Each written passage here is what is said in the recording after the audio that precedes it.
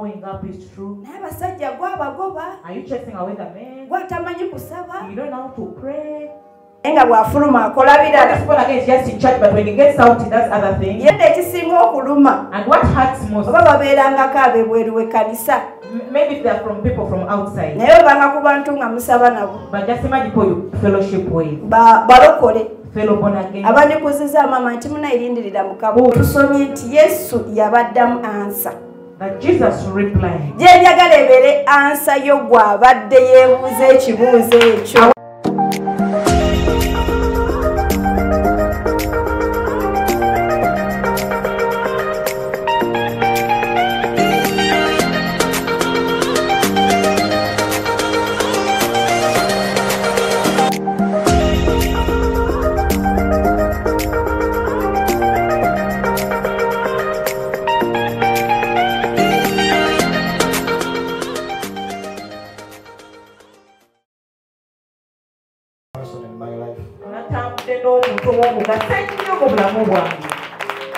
Now, if you are single here, just know this.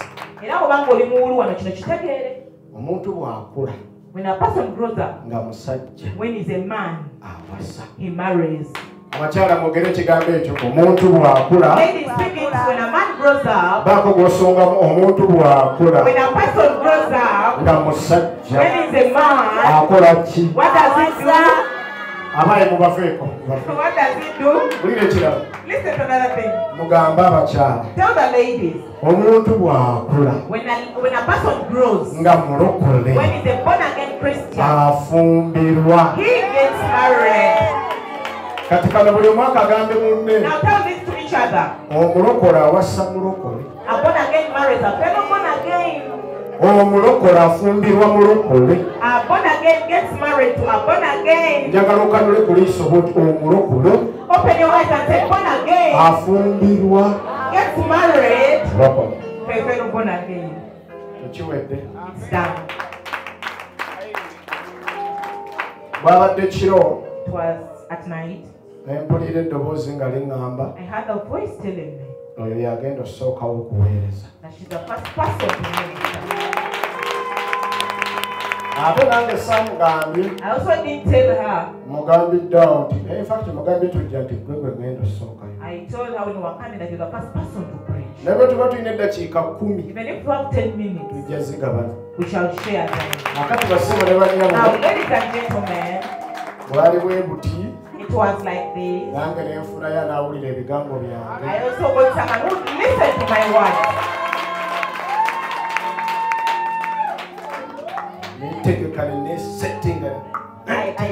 I set myself. Then I dropped a word in her heart. I don't want to tell what happened next because it was not easy. I went through a lot of struggles. But even up right now, then still. But for man, you have a plan. Fear no. Just attack. Attack. She accepted the words. I've given back to 5 kids. Because she has never given back.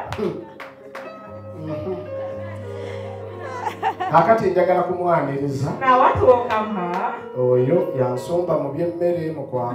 She's my first time feeding, in dressing, in praying for me. That makes me look good. Now, lady, this side is also ours. And you encourage yourself. And there's a certain level where we reach. When our neighbors, then I want to sing our situation. They start asking themselves where we are. They even reach a next step of asking, sister, but your sister, what is it? Your growing up is true. Are you chasing away the men? You don't know how to pray. Praise the Lord. But you as a person, you try to be faithful to God. I'm waiting upon the Lord. I'll not spoil myself. But things are not working out. But you're waiting for him to come. But no one is approaching. Now amid this, you're encouraging yourself.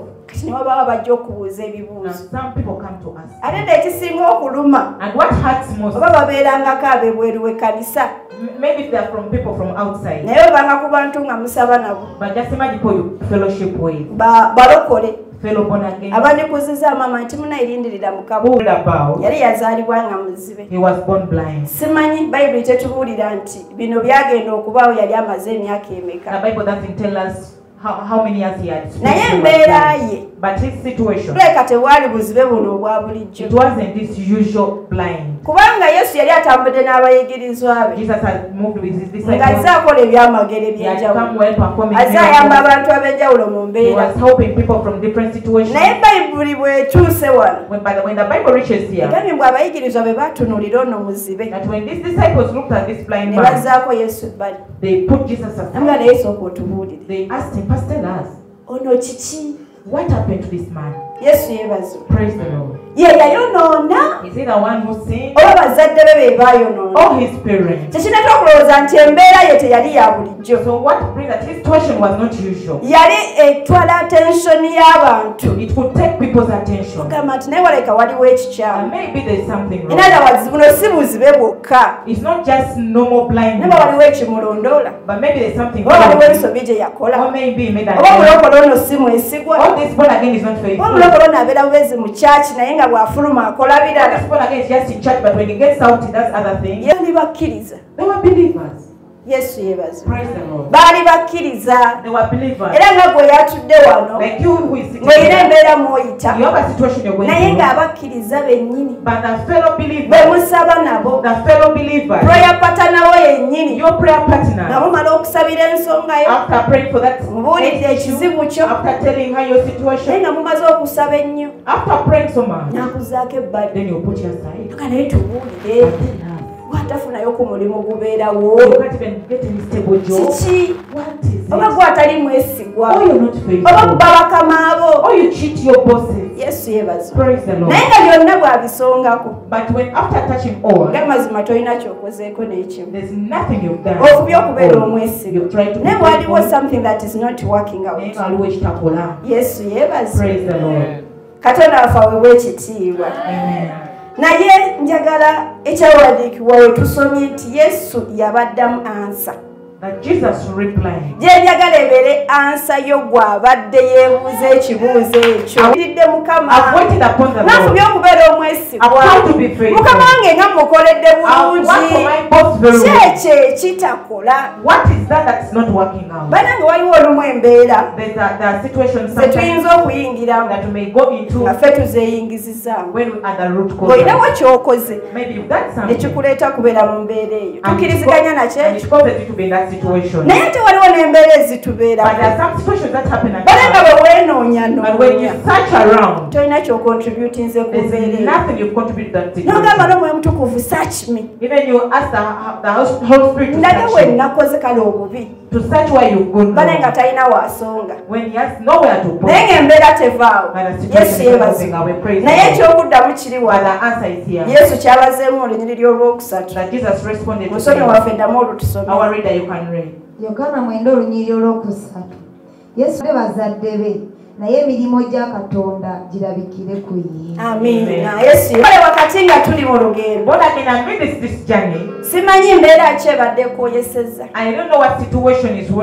Neebaza Katonda ku lw'obujulizi bwe tuwulidde wano. Bonna abatuwadde obujulizi baatukako mu mbeera nga bawera bakooye ng'ebintu biringa ng'ebitakola nga Yesu alinga ng'atawulira ssala ze basaba. Yesu yeebazibwa. Abamu tusabiddeko ku mbeera naye nga gy'okomye ogisabira gyebikomye okwonooneka, gy'okomye ogisiibira gyebikomye okwonooneka. naye njagala kugamba But I want to tell you, Katonda waffe atugambye our God has told us kyekibibeezezza bwe biti that why things are like that, si lwakuba nti talina maanyi not because he's not si lwakuba nti mighty, tasobola tuyamba not because he's not si able lwakuba to nti help us, agenda kukolera not because he's going to work naye for abadde you, alindiriddeyo akaseera but he's just waiting for emirimu gya katonda waffe girabisibwe mu bulamu may be made manifest into your life. yesu yeebaza Praise the Lord. ng'aleseewo abantu bonna basooke bakitegeere When he has forsaken all those people to understand it, ayagala abantu bonna basooke bamanye embeera eyo he has gy'oyitamu left all those people to know the situation you're going through. basooke bamanye nti oli muzibe w'amaaso They first to get to understand that you're blind. basooke bakwogereko byonna They first speak all whatever. ti leero nno oyo And now this person, kati bw'atyo bw'ali that's how she is. mukama akuwa omukisa yesu yeebazibwe Praise the Lord. naye wakati ebyo byonna nga byogerwa But amidst all those words, ye alindiriddeyo olunaku lumu he's waiting for only one day. ate kaatumye ekigambo And the moment kyolwaleero has sent forth his teruli word, wala olunaku olwo that day is not far away from you. emirimu gya katonda God's works, gigenda kulabisibwa they are going to be in your situation. embeera eyo gyekomye okuleekaana The more your situation has made a lot of noise, abantu ne bagimanyaako people have got to know it, n'ofuuka emboozi ku baneiba and it become a story from your neighbors. bakumanyi nti gwe tosobola kubeera mu nnyumba myezi 6 They know you can't stay in that house for 6 months. waawe obeeramu mu 3 If you stay there for 3 months, ekiddako nga tosobola the kusasula next month you can't pay. bakugamba nti genda bazikulemye They will just tell you leave the house. If you n'ogenda pay. ewalala myezi 2 You go to other place for era 2 novaawo months. n'ogenda You ewalala leave that place, you go to ne another beebuuza place. naye kiki They ask themselves, but what is it? yesu yeebazibwe Praise the Lord. embeera ebadde ekufuusiza emboozi That situation has made you to be a nga buli omu akwogerako when everyone speaks nga buli omu about akusongamu you, everyone points at naye you. katonda waffe agenda kulabisa emirimu Our God is going to make his work into your life. njagala kugamba nti tozirika I want to tell you, faith not. nga naatera As I'm okumaliriza about to wind up, ekinsanyusiza mu sitori eno what amuses me in this story, yesu we yamala okukolera omusajja ono after Jesus performing for this man, baneiba the neighbors, nabo baakiraba they also got to know it. waliwo ekintu kalona kyasobola okukolera There's something the Lord can do nga for you. tekigenda kukoma ku ggwe When to not just stop on naye you, nga ne baneiba but even when you need, ne wooyita even where you bagenda are, kubuuza ti yoyo they will ask themselves, is he the one? yesu yebazi Praise the Lord. yoyo gwe tubadde Is he tumanyi the one who's been yoyo abadde is talina waasula he the one who had no yoyo abadde hope? talina kalimo Is he the one who had no joy? yoyo abadde agenda Is asabiriza he the one who has been begging? banene yoyo gwe tumanyi Is he the one we know? kiva ne mu kwebuuza obwebuuze Stop just asking from the bakuyite side. bakugambe naye tubuulire They will call and ask me, but tell us, amazima ddala yeggwe are you the one? yesu yebazi Praise the Lord. yesu yebazi Praise the Lord. naye nga nawe olwekyo katonda kyakoze But what the Lord has done for you, oyimirira n'omutwe n'oguteeka mu bbanga you stand and put your head bagamba up bannange yenze and you tell them, I am the one. kwekusaba kwange oddemu okukkiriza It's my prayer that you may gain faith again. katonda waffe bw'akola ebintu tebiba byakyama When Jesus tegeera even others get to know them. essaala yange eri nti My prayer is, embeera yo gy'ekomye the okuleekaana more your situation has made known, nespreadinga nga tomanyi na kumanya the way your situation has spread naye without n'obeera you noticing. ng'otambula But as you're walking, n'omuntu gw'otawulirangako kizibu kyo even the person who never told you nakuza about ku bali nagamba naye sisita ng'olabye he puts us like a story. kyate sister. kiki They're like, what kati is naye it? twabiwulidde We heard about naye it. nga tomugambangako When you've never told her naye anything, embeera yo gy'ekomye the okuleekaana more your situation has bale spread, katonda waffe agenda kukukolera ekintu our God is going to perform kyagenda something for okukola you. mu mulamu bwo kireekaane n'okusinga What the Lord is going to perform in your life, it will grow more than that situation. onooyimirira abantu ne bakuwera obujulizi You stand and people testify of your nga God. tonavaayo ogamba nti nze mukama Before you come out to testify, ng'abantu bagamba oyo olaba people will testify of your mukama God. yamukoledde People will oyo testify of omulaba your God. Are you seeing that? alina katonda ow'amaanyi Yes, I'm oyo omulaba saying that. bana yasinza katonda You worship ow'amaanyi a great God. kati mukwano gwange eddamu amaanyi Now, my brother, be encouraged. bw'oba badde owira ng'ozirika If you sing your faint, akaseera ke kano this is the time. emirimu gya katonda waffe gwe twakkiriza Our God is work that gigenda is believed. kulabisibwa mu bulamu They are going to be made manifest in your ekitiibwa kya life. katonda waffe The glory of our God is kigenda kulabisibwa mu bulamu going to be made manifest in your kigenda life. kusirisa embeera eyo It's going to silence that kigenda situation. kusaanuusa olusozi olwo It's going to melt that mountain olubadde lwegulumiza that was exalting before yourself. mukama bampeera omukisa God bless you so much.